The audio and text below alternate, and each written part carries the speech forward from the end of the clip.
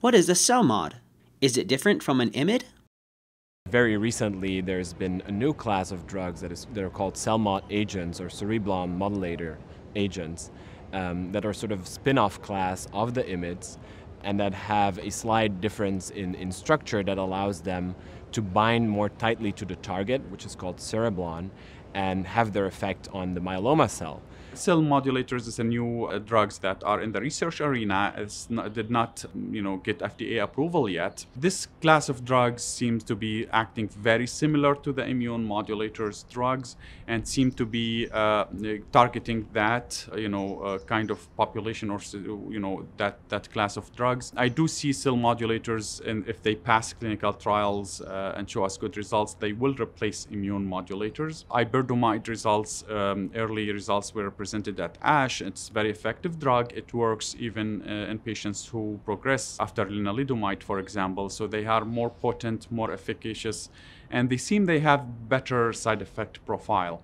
Now, before they get approved for early lines, we have to go through clinical trials and make sure they are tested against, a standard of care, and make sure their side effects profile get investigated in more details, and make sure, they are safe and efficacious for patients. They are on track to get approved. CELMoDs are oral drugs, and they're given in the very similar schedule to immune modulators.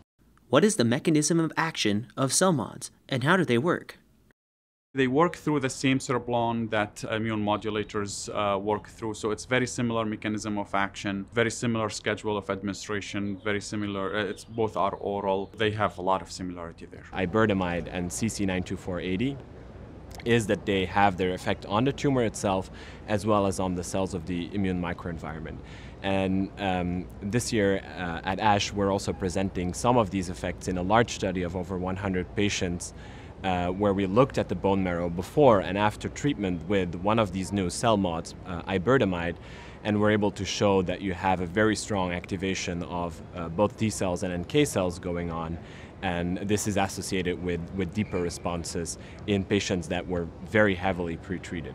And so the bottom line is that these agents can play an important role as part of a combination regimen early on in disease, as well as in patients that are relapsed refractory. So there are a couple of agents in this new class called CELMoDs, which is cereblon modulators. So cereblon is the target of the immunomodulatory agents, the IMiDs, and that's the actual area that they bind to. And they, without getting too technical, they decrease a couple of these ubiquitinases that cause these proteins to be ubiquitinated, and that's a signal for destruction. So the cereblon down modulators are thought to be another way to target that with potentially less toxicity, and hopefully it's a way to overcome resistance to the immunomodulatory agents. Those are still in clinical trials, though.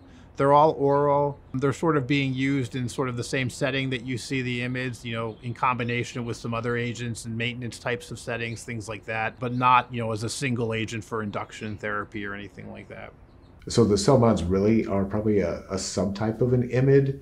You may have somebody else that comes and can give you more of the specific biochemical differences or how they work in the enzyme pathways. It works through the E3 ligase system within the cells, but so do the IMiDs. So they both work through kind of a common pathway, but the CELMoDs have a little alternative pathway different from the IMiDs. So they're not exactly the same, which is great, because what's been studied so far with Iberdomide, CC220, shows that you can be refractory to even lenalidomide or pomalidomide, and the response rate is still, as a single agent, is still in the 30-some% range.